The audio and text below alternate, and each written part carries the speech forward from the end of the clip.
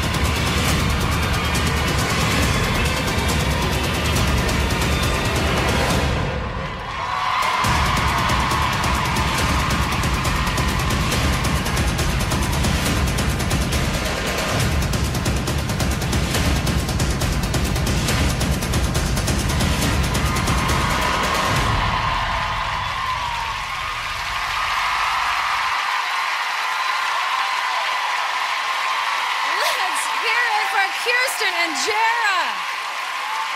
Come on over here. You okay?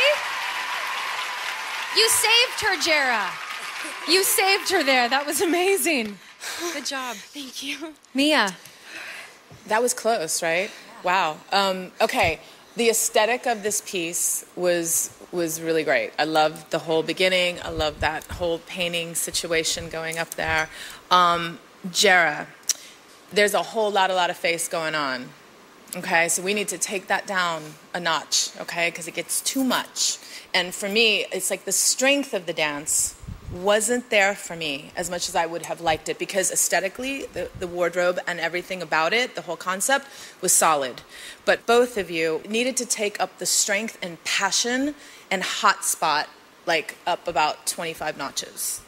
I did not hate it. In fact, I liked it immensely, if that makes any sense. Does